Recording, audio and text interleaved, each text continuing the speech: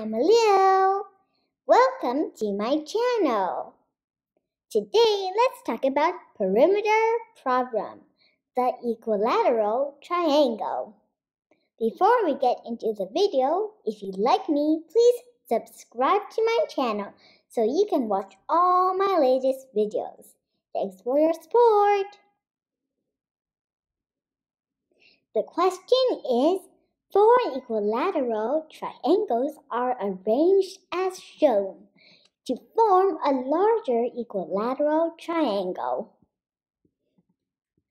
The perimeter of the small triangle is 12 feet.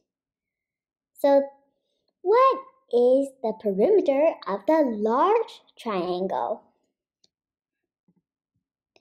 Well, in case you don't know, equilateral triangles are triangles that have sides with equal length.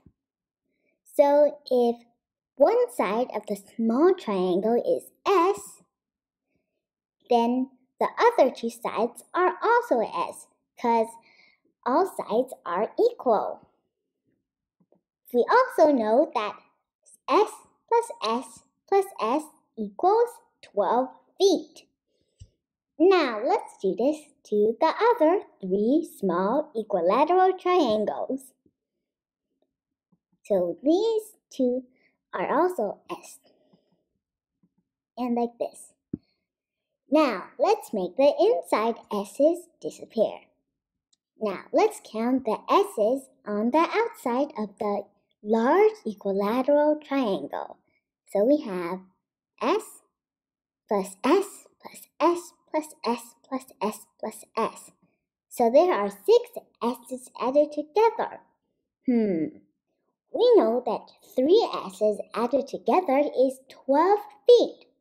So 3 times 2 equals 6. So 12 times 2 equals 24 feet.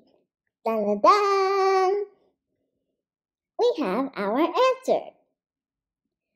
The answer is the perimeter of the large equilateral triangle is 24 feet. That's all for today. I thought this was fun. Did you think it was fun? Well then, adios, which means bye-bye in Spanish.